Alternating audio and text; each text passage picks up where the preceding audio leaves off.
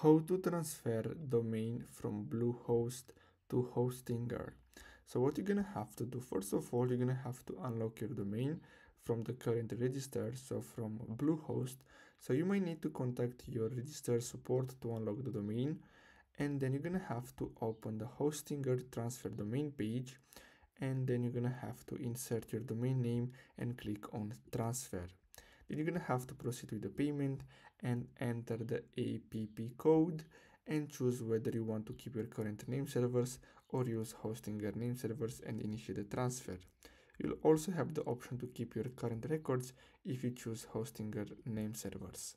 So basically that's all you have to do. Don't forget to like and subscribe. Thanks for watching.